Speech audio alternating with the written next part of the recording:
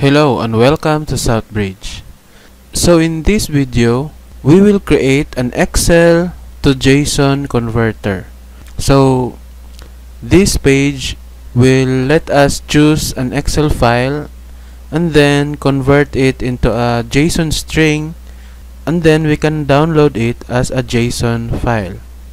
So let's try this converter. So let's select our Excel file. Okay, and then the data of our Excel file will be loaded in this text area. So as you can see, we have now a JSON string or a JSON data. So it is generated out of the columns and rows from our Excel file. So now let's try to click this download JSON file button. Okay, let's view this JSON file. So as you can see, we have now a JSON data in our JSON file. So here in our index.html file, I have created a div. So this div have an input file, so we can select an Excel file, and we have a text area, so we can display our JSON string in this text area, and we have a download button. So first, make sure to reference this read Excel file JavaScript library. So I will put the link in the description below, so you can copy it. We can now use this to convert our Excel file into a JSON data. So first, we have to reference our input element. So document.getElement by ID, and then let's put the ID of our input element.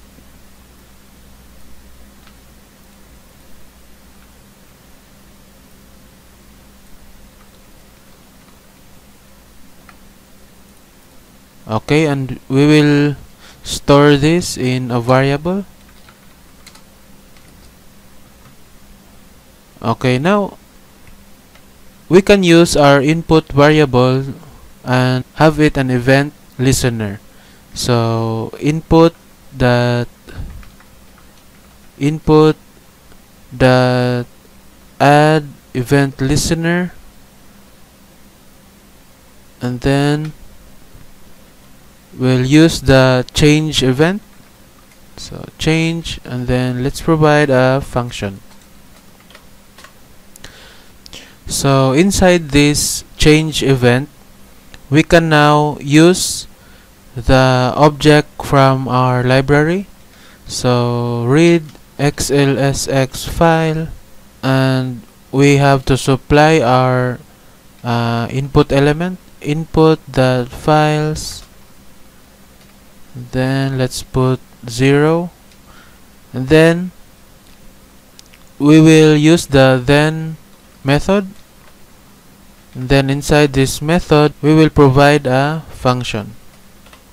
So this function will have a data parameter, and next is we have to display first the data. So console.log, and then data. So let's try to view this in our browser. So let's choose the Excel file, and then let's try to view our console. So now we can see an array. So it is the data from our Excel file.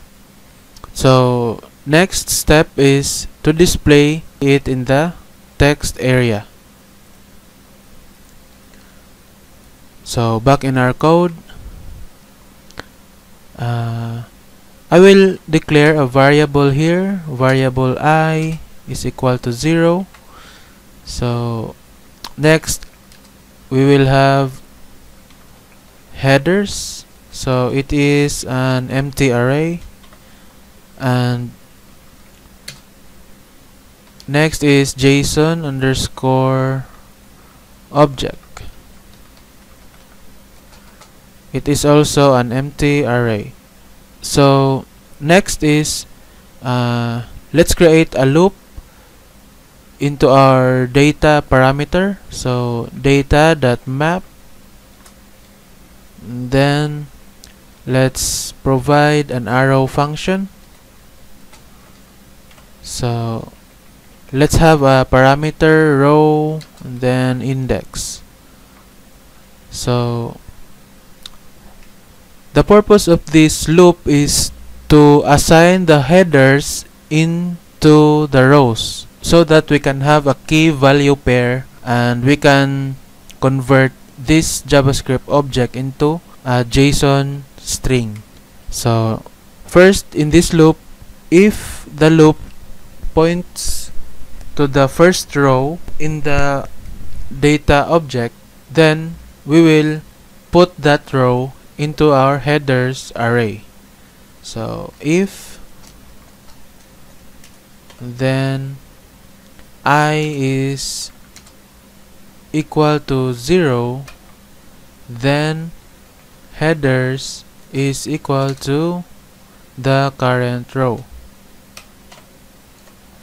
And then next is if our loop points to the second row onwards, so we have to pair the headers and the row into a new temporary object, and we will push that temporary object into our JSON underscore object.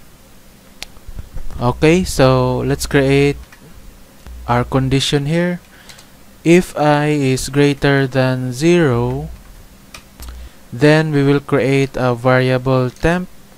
So it is basically a temporary object that we can store our header and row.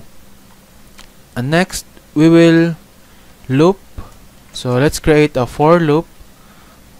Then let's declare a variable x is equal to 0. So if x is lesser than row.length, then let's increment that x variable. So inside this for loop, we will use our temp object, and we will supply the headers and then the row, so that it becomes our key value pair.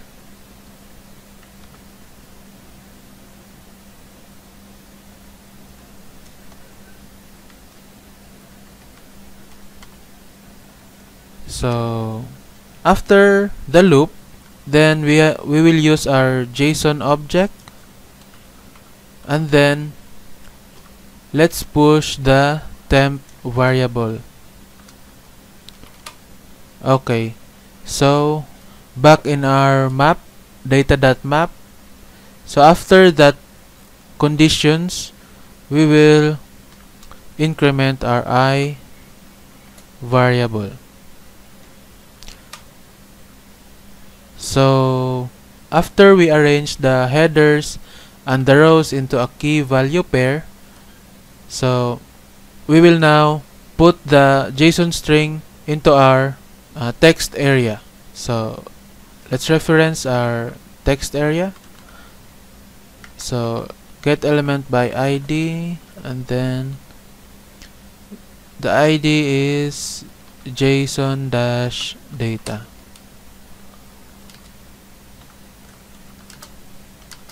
Then we will use the JSON.stringify and then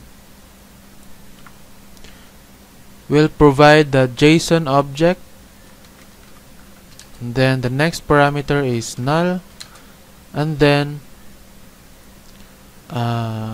let's provide an integer 2. So the purpose of this parameter is to have an indentation in our JSON string.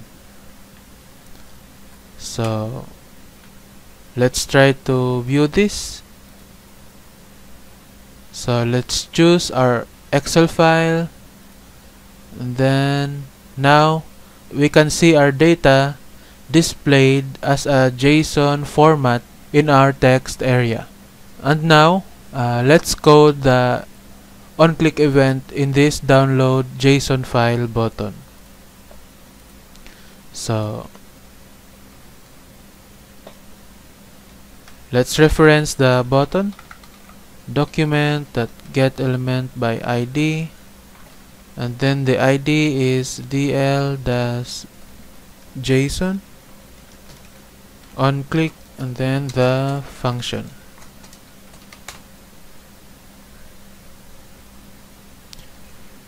So first is we will pull the data from our text area.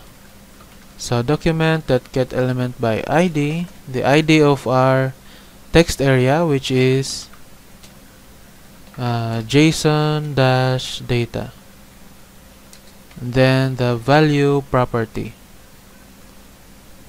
Then let's store this in a variable var JSON string, and then let's create a function. So I will just copy this function. It is called download object as JSON. So this function will create an anchor element which we can invoke the click event to have our JSON file. So next we will use this function. Okay, download object as a JSON, and then we will provide our JSON string JSON_str, and we will provide our file name. So let's just use Excel _to _JSON. So let's try our code in our browser. So let's choose our Excel file, and then let's click this download JSON file button. So now we have generated our JSON file containing the data from our Excel file in a JSON format. So I hope you learned something in this video, and if you do, please click like and click subscribe to support my small channel. Thank you.